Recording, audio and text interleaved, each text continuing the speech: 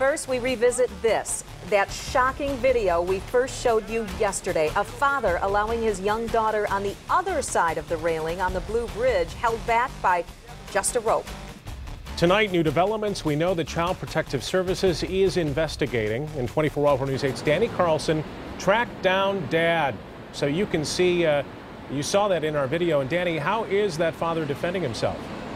Well, Brian, talking to the little girl's dad today, he told us that he doesn't believe his child was ever in any danger.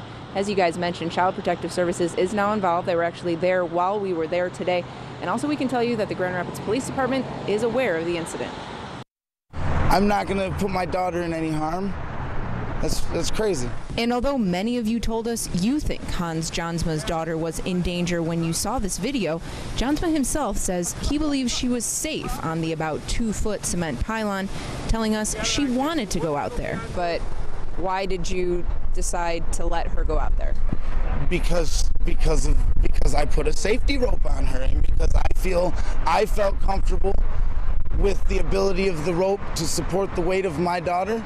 I feel comfortable supporting my own weight with that rope. So and to people who wouldn't consider doing that to their children, that's fine. Then don't do that to your kids. It's that rope that Jansma keeps pointing to, calling it a safety rope and describing it to us as a 3/8 inch piece of rope that he says could easily hold his daughter's 35 pounds or even, he claims, his own weight. I guess, that's never going to happen again.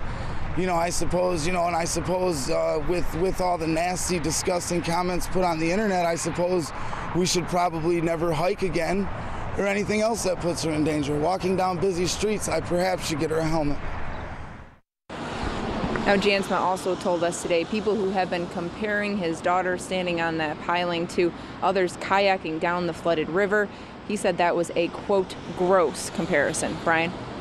And Danny, you had an opportunity to see Dad and daughter interact today. Tell us about that. Well, yeah, the little girl was there with her father as we were there today, and we can tell you she really appeared to love her dad a lot. She was hugging, kissing him, being very affectionate towards him. And honestly, he didn't take his eyes off of her as she was playing around the house area. Didn't take his eyes off her once while we were there. Brian?